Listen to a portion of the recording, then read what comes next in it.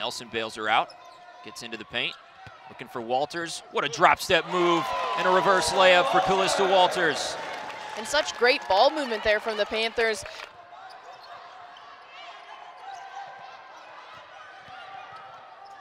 What a pass to Walters.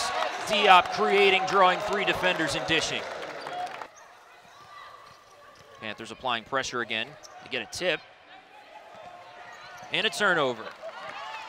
2-2-1 pressures work nicely against Towson today, and Diop's gonna take it herself and finish.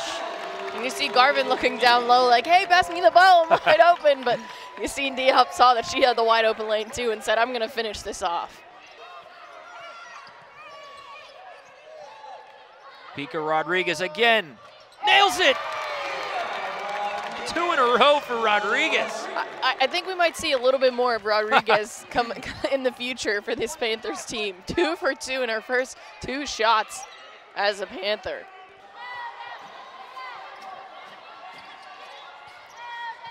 Walsh crossing up Vogt, kicking to Garvin for an open mid-range shot that goes down.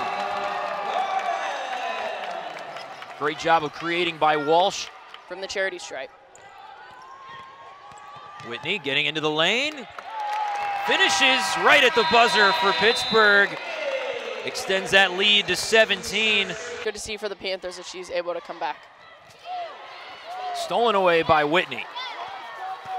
She has a Panther with her. The ball fake and then the finish. Pretty play from the point guard. That entire play was beautiful from Jasmine Whitney. She had the blind steal. She just stuck her hand out because she saw her opponent reaching for the ball. And again, another steal from Whitney.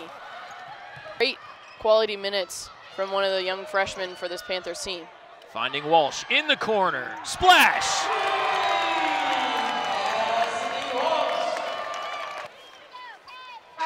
That'll do it.